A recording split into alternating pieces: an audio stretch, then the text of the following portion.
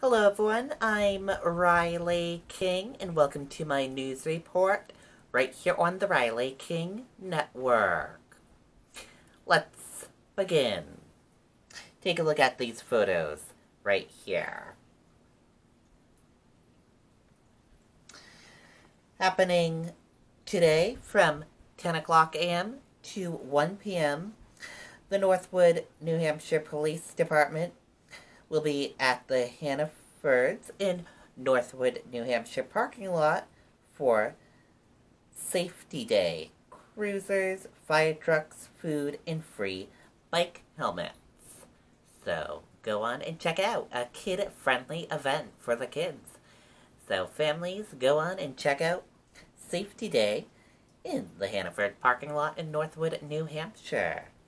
And here are some photos from the event so far. Take a look.